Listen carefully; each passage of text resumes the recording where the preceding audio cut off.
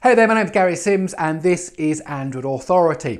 Now, if you go back to kind of the humble beginnings of Android, you'll find smartphones with quite small amounts of RAM, quite small amounts of memory, maybe 512 megabytes, maybe 1 gigabyte. And then over the years, that kind of number has started to rise slowly. 2 gigabytes, 3 gigabytes, 4 gigabytes in flagship devices really was quite popular for a couple of years.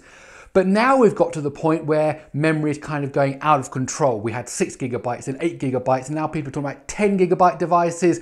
Probably we're going to see 12 gigabyte devices. So how come we've gone from these humble beginnings right up to these very, very large amounts of memory?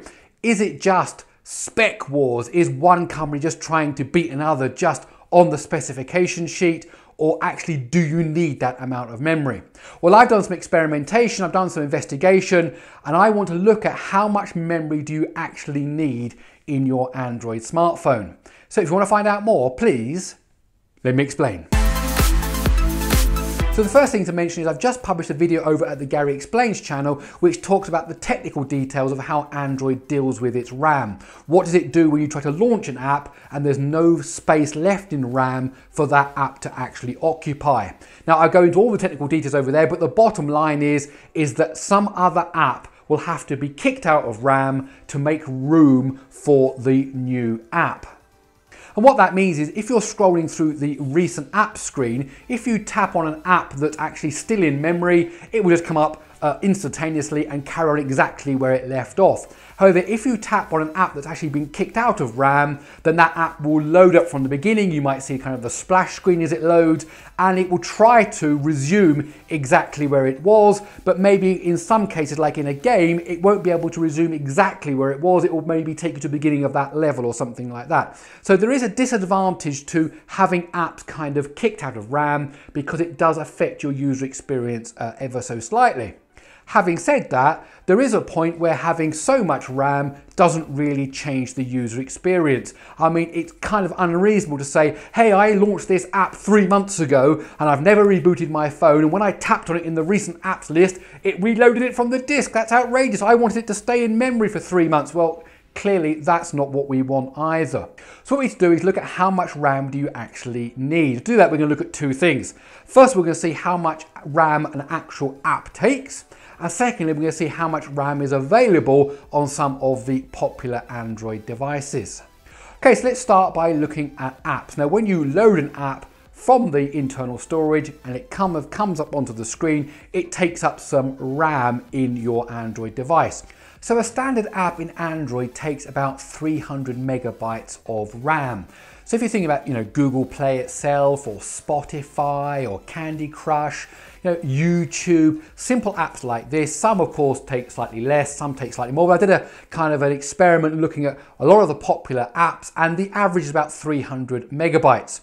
So that would mean that if you had, for example, a theoretical phone with, let's say, 1 gigabyte of available memory, that could actually take 3 of those apps in memory simultaneously without any problem. In fact, once you include swapping, which I deal with in that video on the Gary Explains channel, that might be bumped up to, let's say, 4 apps simultaneously in memory. But there are, of course, other types of apps. For example, if you have a media intensive app, let's say something like Instagram or Gmail, things that are kind of loading up different pieces of data, photographs, the Google Photos app, for example, these kind of apps can take a lot more space because every one of those photos, even though it's a thumbnail, needs to be stored in memory, and you want it accessible quick. As you're scrolling, you want all these pictures to appear. So those kind of apps can take maybe up to 500, maybe 600 megabytes of RAM. So that would mean if you were kind of using Google Photos, then you might be able to also have Candy Crush and, let's say, Google Play and Spotify also all in memory at the same time,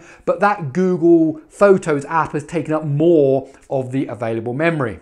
And then after that, you've got some very heavy, intensive apps. And these are mainly games. So if you look at games like, for example, Need for Speed No Limit, or PUBG, or Asphalt 9, then all of these apps might take 800, 900, even a gigabyte of RAM. So if you go back to our theoretical 1 GB of available memory, one game like Need for Speed can take up all that memory in one go, and all those other apps you had, you know, Google Play and Twitter and all that, all get kicked out of memory to make room for that one app. It's also worth mentioning that Google Chrome falls into that kind of heavy usage category, because as you're opening up different tabs, as you're loading up web pages which themselves have got images in them, actually the amount of space that Google Chrome can use with 3 or 4 open tabs can easily go over 900 megabytes towards 1 gigabyte.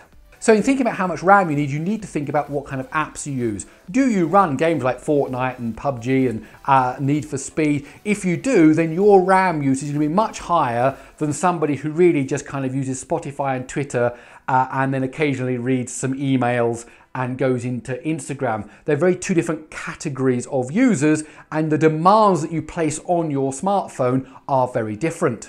So let's look at some popular Android devices and see how much installed RAM they have and how much available RAM they have, which can of course be used by apps.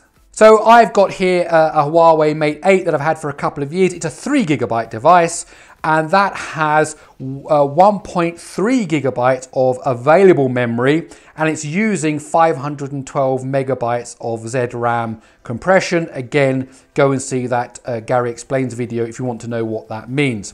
Now, a device like the Pixel 3 XL comes with 4 gigabytes. Of that, 1.7 gigabytes is the available memory, and it's using 1 gigabyte of ZRAM. And then a device like the Galaxy Note 8 and the Galaxy Note 9 both have 6 gigabytes of RAM. Now the Note 8 will have about 2.7 gigabytes of available memory and a 2.5 gigabyte ZRAM space, whereas the Note 9 will have about 3.5 gigabytes of available memory and a 2 gigabyte ZRAM. And then of course we come to the OnePlus 6. Now OnePlus are one of the companies that have always been pushing high amounts of RAM, so it gives you 8 gigabytes of RAM. The McLaren edition gives you 10 gigabytes of RAM. Now in the 8 gigabyte version, then you get 5 gigabytes of available memory after a reboot, and there is 0 ZRAM use, so there's 0 swapping available on the OnePlus 6T. And now that we have those numbers, it really is just a case of doing the maths, plus a little bit of leeway because of the idea of swapping. So if you've got 1.7 gigabytes of available memory like you do on the Pixel 3 XL, well, that means you can get 5 apps in memory simultaneously when the apps are around 300 megabytes of occupancy each.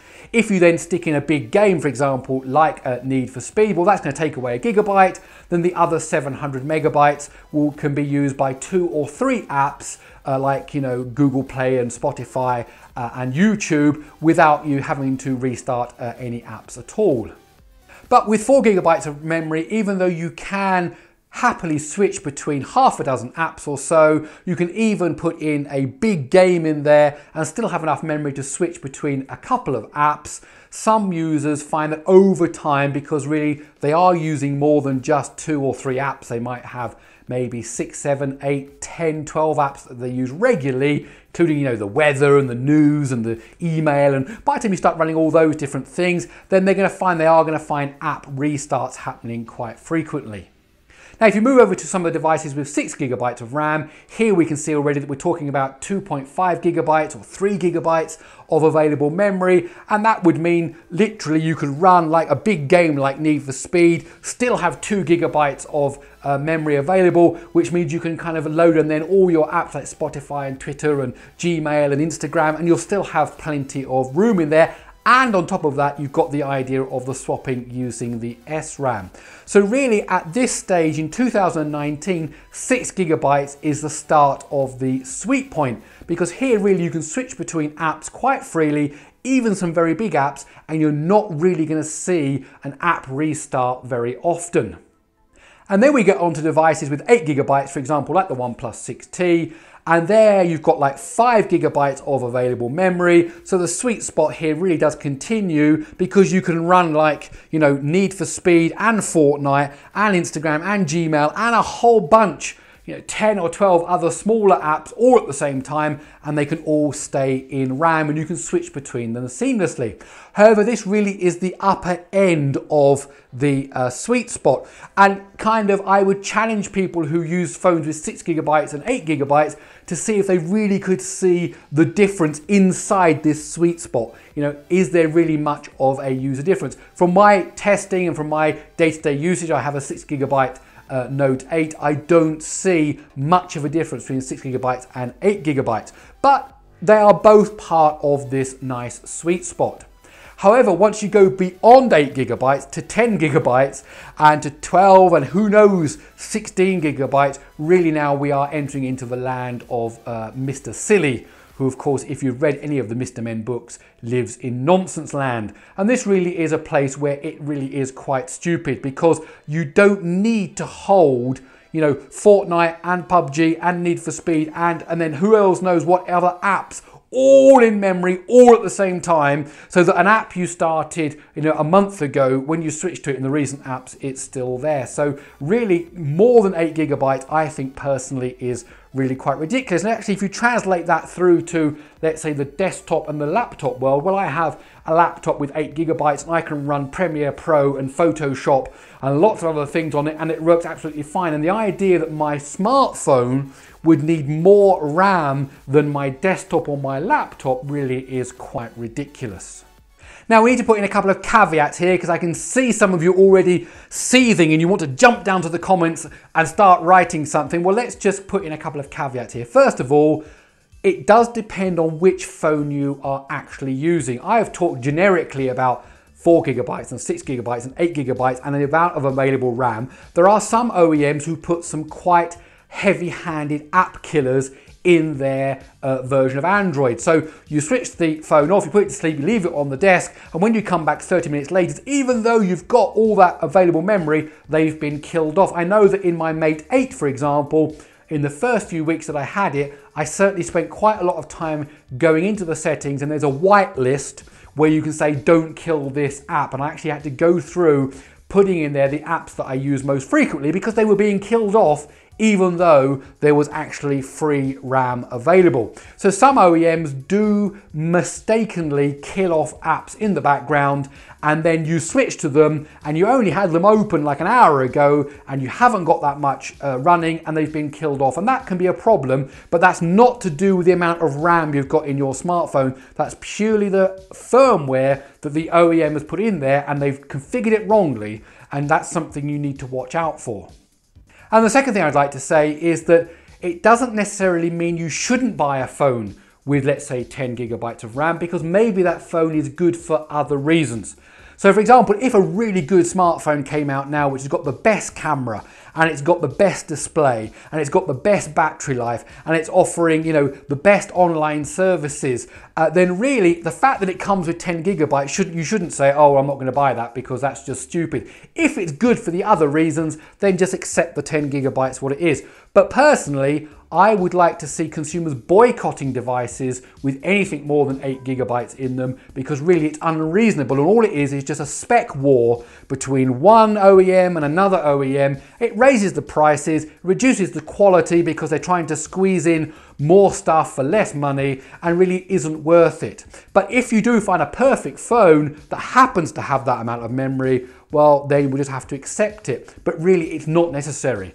8 gigabytes max is all you're going to need, certainly for 2019. I would gamble also for 2020.